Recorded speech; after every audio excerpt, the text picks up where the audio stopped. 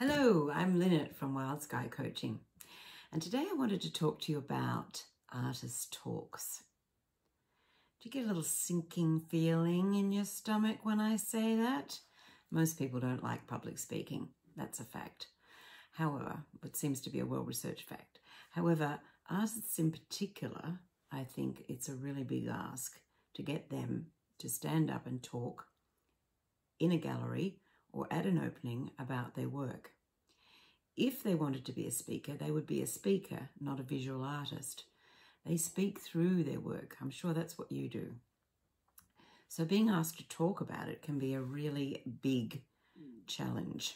A challenge being a word we use here instead of the word difficult. It's very difficult. Difficult at any time, but to talk about yourself, to talk about your work, in a public place to a crowd of strangers, it's nerve-wracking. So if you feel anxious about that, then you're not alone, and it's not surprising. It's perfectly normal. And I'm here today to help you with three quick things that could really assist you in giving an artist talk. One is posture, one is practice, and one is preparation, but not in that order. So the first thing I wanted to talk to you about was those nerves, that anxiety. Whereabouts in your body are you feeling that anxiety? Very often, and not for everyone, some people feel it in the chest, some feel it in the gut. Sometimes you might feel butterflies.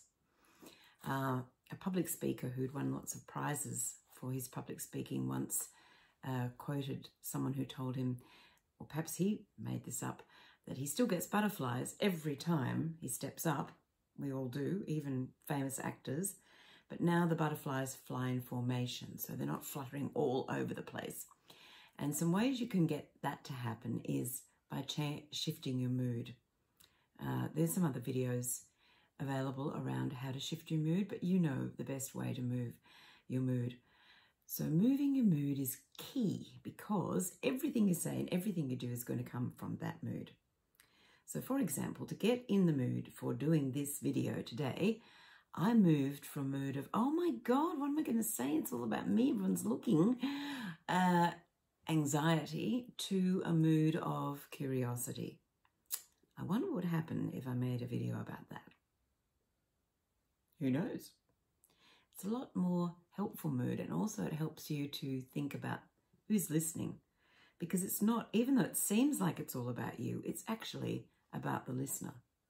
What questions might they have about your art? Anyway, I'm getting off the topic here. There's a whole coaching session around this, and I want to keep this short. So moving your mood is the first thing. Move into a mood that's more resourceful and useful to you when you want to give a talk. And that links into posture, because the way you stand, having a nice firm stance when you speak, will help with the quality of your voice and your confidence. Secondly is preparing. The more prepared you are, the less nervous you'll be. It's a very tried and true formula. So even if you have to write down every single word of what you're going to say and learn it off by heart, do that. Or if you need to record what you're going to say in your phone and listen to it several times to get it into your head, do that. Whatever helps you prepare. Maybe practicing in front of a friend or videoing yourself. It's hard watching yourself, I know, but try that. It's all vital part of preparation. You can always delete the video. So, and the third part is practicing, which I probably just covered in the previous point, because all of those things help you practice.